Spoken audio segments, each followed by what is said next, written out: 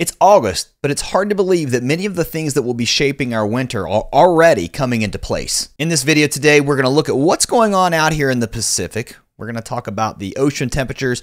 We're also going to look really far to the north at the Arctic, and we're going to talk about what that might do to our winter this year. A quick sea ice update as well, plus we're going to look at the snow that's going to be falling across parts of Siberia as we head through September. This is the weekly update, so if you're a weather geek like me, I hope you'll subscribe, come back, and check these videos out as we progress through the fall into winter. If you're brand new, I'm Travis. I used to be a chief meteorologist years ago on TV, so if you're looking for a weather source here on YouTube, come on back. Let's start with what's going on here into the Pacific. Of course, we're talking about, some tropical development still going on here, but let's look at the ocean temperatures. Right now, the Pacific's setting in an ENSO neutral phase. We don't have a strong El Nino nor La Nina. Some may argue that it might be just a little bit cooler than average across this part of the Eastern Pacific as we get some upwelling here with that easterly northeast flow and some warmer temperatures back across the West Pacific. Some of the data from NOAA shows the ENSO neutral phase fading just a little bit. And look, the blue, that represents more of a La Nina developing as we move now. This would be October, November, and December, and then weakening back again as we head toward the middle of winter, back toward that neutral phase. For the U.S., this type of setup usually means warmer and drier conditions across the south, colder and stormier conditions across the northern tier. And of course, because all of this may be temporary, I think it puts some variability in the forecast this winter. But because we're not looking at a super strong La Nina, I don't know that we're looking at a really warm winter across the south just because we're seeing ENSO neutral conditions. Another thing that really drives the weather is how warm the temperatures are across the North Pacific and how cold it starts to get across Alaska. Of course, if you tighten that pressure gradient up, we've seen this the last couple of years where we have this screaming jet that's now moving into Alaska, starts to drop south, and we pound it here into the Northwest, also into parts of Western Canada. That usually leads to really locking that cold air up to the north. This year may be different. We've not talked about this much, but this is the PDO, the Pacific Decadal Oscillation. And if you look at this, in July and August, we are near some of the lowest values that we've seen on this. The PDO came in at a -4, and that's pretty close to a record. And there's a lot of things that go into this index. It usually means that there are cooler waters along the west coast of North America, and usually it means warmer waters across the North Pacific, which is what we're seeing.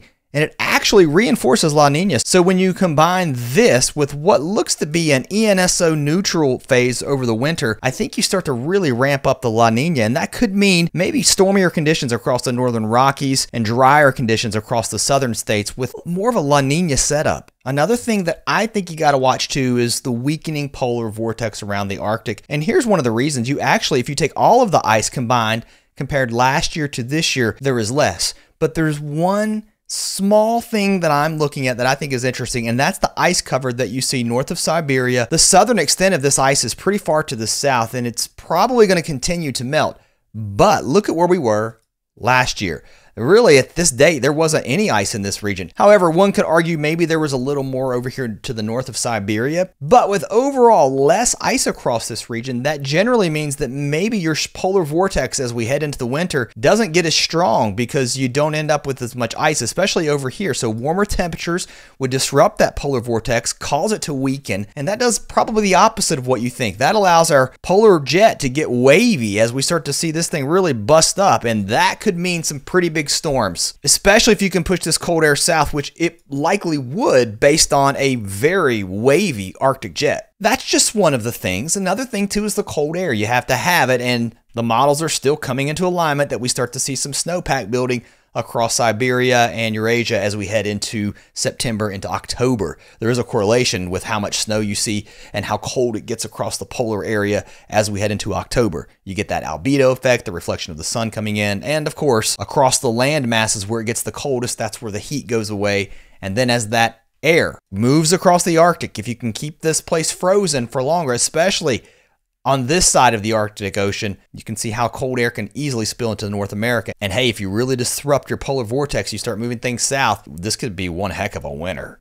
This is your typical La Nina year, a strong blocking high pressure back here. And with that PDO that's also looking pretty negative, I could see that happening. This looks a lot different. I just don't know how this is going to set up this strong, especially as we've seen this huge polar jet that just swings through here with a lot of Arctic air that builds across Alaska, and that temperature difference to the south with that warm ocean. We've just been seeing a screaming jet into the northwest. Your typical La Nina year, though, says, hey, you're going to get a strong polar jet that goes up and over that high and dump a lot of cold air down into North America and keep it warm and dry across the south. This type of setup, I think, would bring some pretty good storms to the East Coast. And keep in mind, this year, we're not looking at a strong La Nina. I know I'm showing you this, but the PDO is pretty low, and we're looking at least ENSO neutral conditions as we head through the winter, and then going back to strong neutral as we head towards February, March, and April. There is some cold air out there right now building up across the North Pole, and some of that cold air did break off and move south. Of course, it modified as our front pushed all the way south as far as Florida.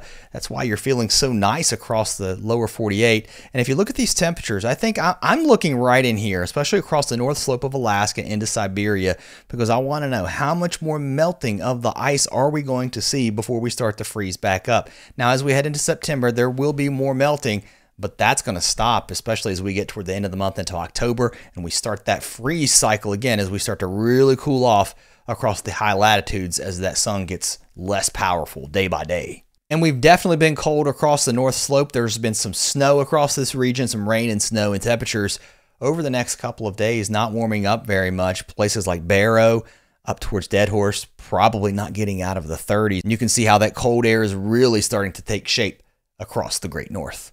A long way to go before we get to winter. Clearly, we've got to watch the tropics still as we're dealing with hurricane season right now. The MJO phase moving over toward a more favorable environment to see hurricanes, I think, especially as we get into September. So we're going to have to watch the Gulf. And I think you got to watch where this front is dying out too, and more fronts as they move south, because there's more cool air on the way, at least across a good chunk of the central and eastern United States over the coming weeks. Bottom line, I think we see a stormier East Coast this year. I think we see more snowstorms, especially as you get into the mid-Atlantic, into the Northeast, just because of the setup.